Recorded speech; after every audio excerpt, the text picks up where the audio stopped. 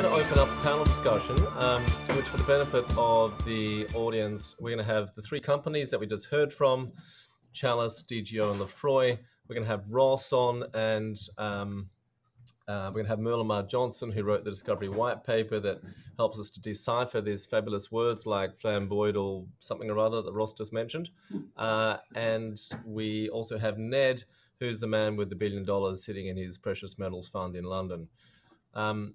Merlin, I'm going to invite you to ask a question of the panelists first. Over to you.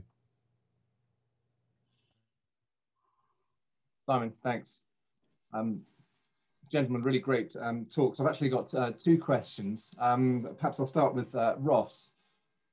You've been talking about the game change in geochemistry, and yet, actually, when you look back at the recent track record of discovery in the exploration sector, the rate of large discoveries has dropped off dramatically in the last 10, 15 years. All the big deposits were found in the 70s, 80s, and possibly in the 90s. And so there's been very little of the major discoveries that have come through. So when you talk about this the change in the ease of access to, or interpretive ability of the geochemistry, what's the lag time, and how long is it going to take before you see those techniques being applied to the next generation of major discoveries? I don't think there's much of a lag. I read it a little bit differently. I think the last 18 months has seen a pickup in discovery rate, and that's going to continue for the next several years. And as Ned said before, I think that we just haven't had much exploration. We haven't employed the new technology that we now have. And I see geochemistry approaching the value of geophysics, where you can target below cover and discover ore deposits. So my feeling is that we're not going to have a big lag, that there's going to be new discoveries coming online within the next 12 to 2 years, 1 to 2 years, and this will build up. We'll see an increase. I'm very excited about the next 7 years.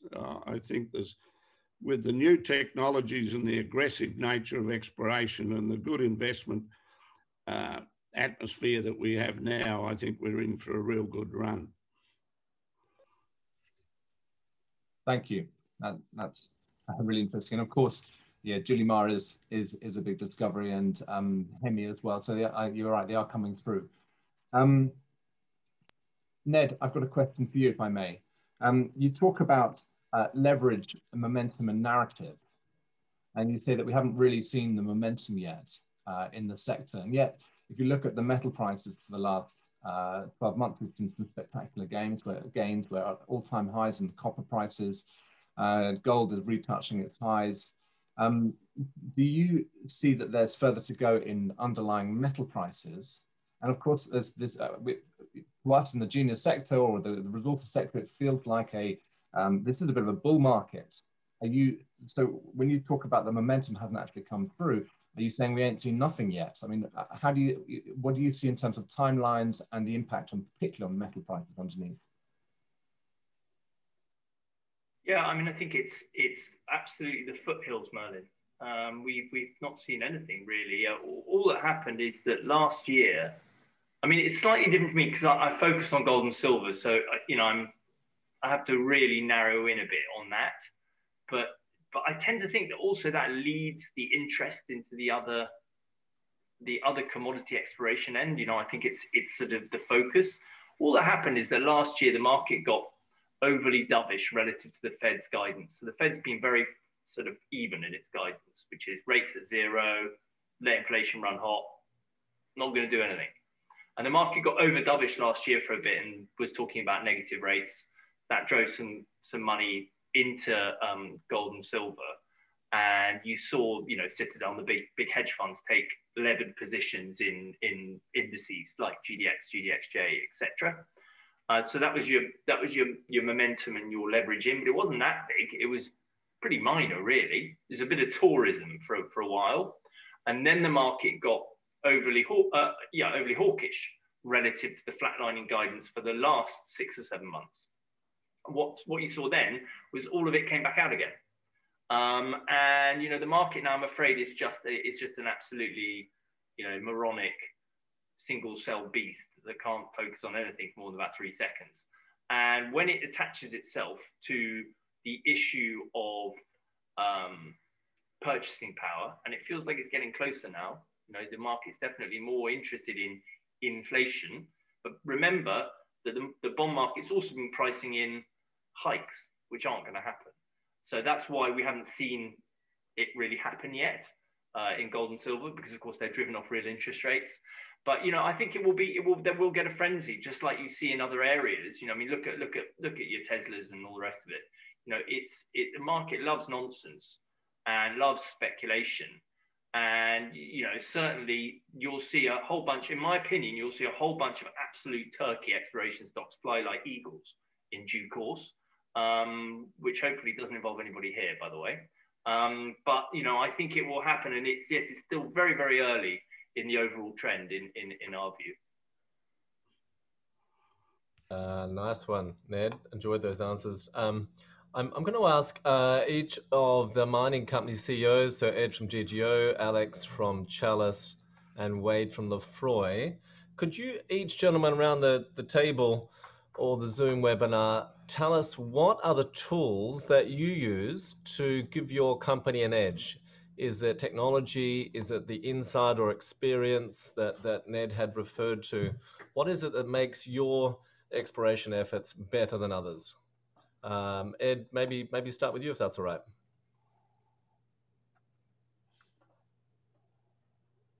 Are you muted, Ed?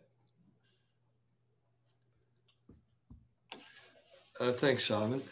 As I indicated earlier, I think for us in particular is the focus on Australia, and in particular in Western Australia, when you accept the fact that large areas are undercover and are very lightly explored. And we're seeing this coming through in our discussion today, and you see it on a regular basis. Our view is to, if we can, to obtain and lock in large land positions. And that can be directly or invest in companies that have large land positions. And that's why the grey, on many fronts, clearly meets that criteria, as does Dacian in a relative sense, and Yandal also.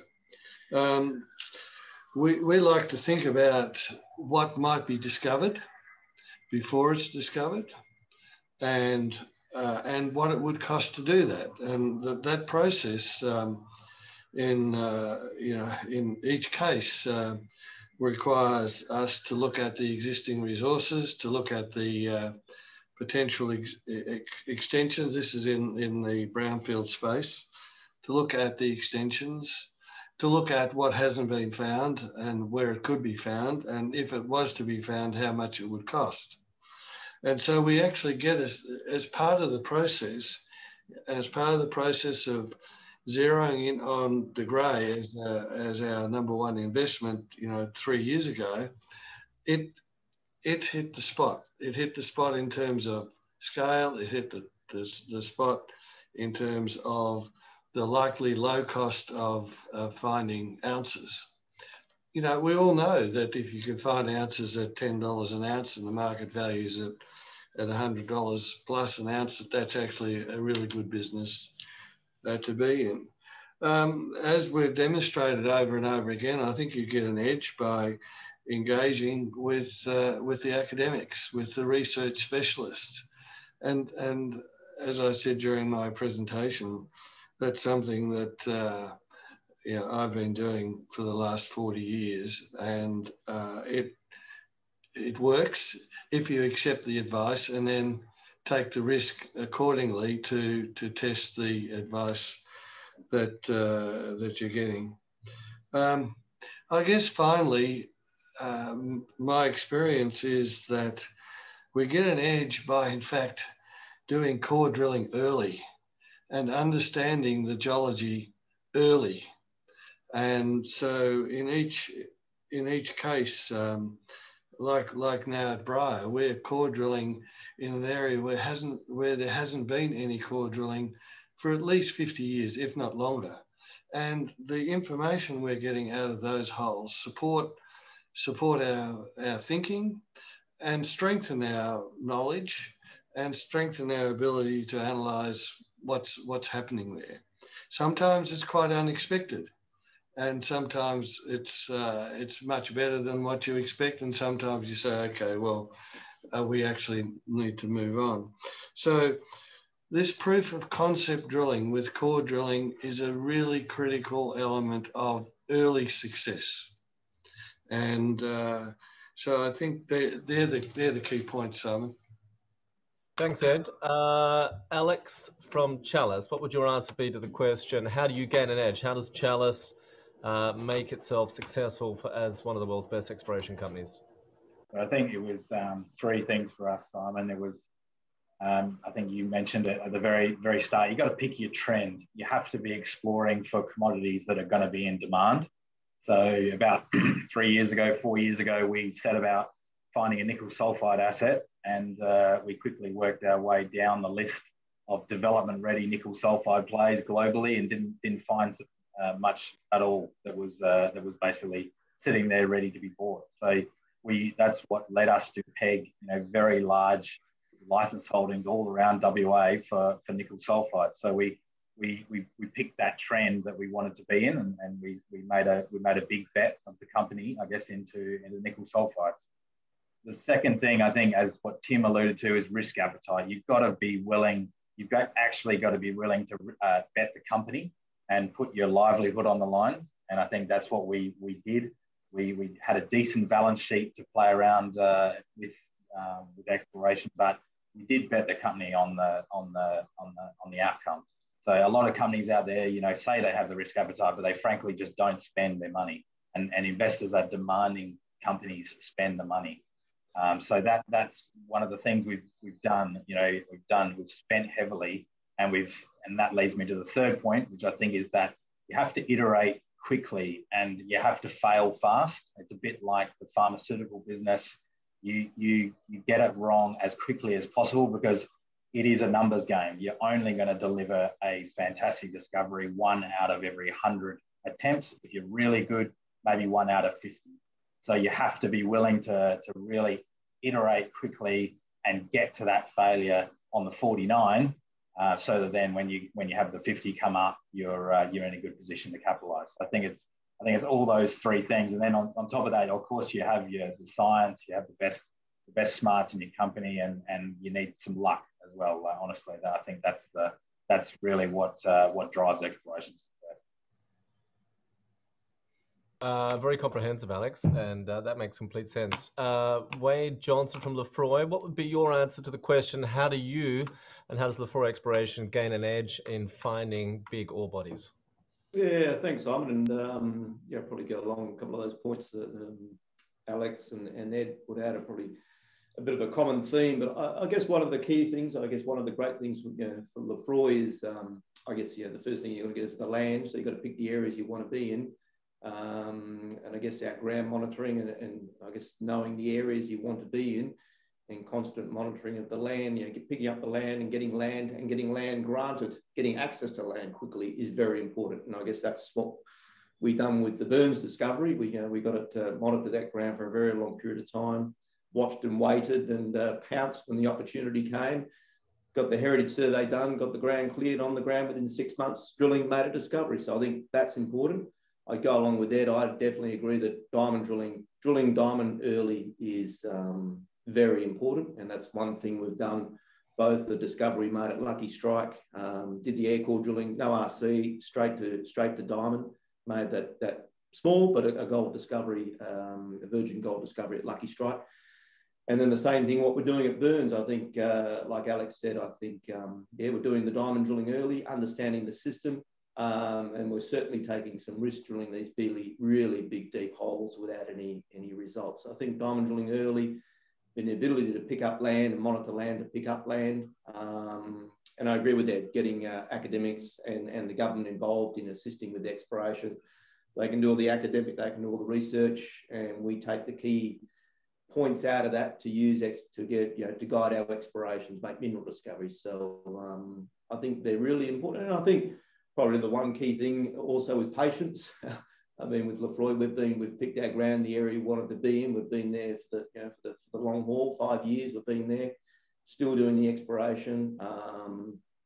And I guess, been in the exploration game a long time. And I think a key one is, picking the bones, as I call it, is really going over old ground that people have been there before, such as Burns. Companies have been there before, and looking at areas where we think we can pick something that the other companies may have missed, haven't observed the right things, and seeing that, and that all comes with experience, and then guiding the exploration from that. So I think, diamond drilling early is very important to understand the rock types, patience, taking some risk.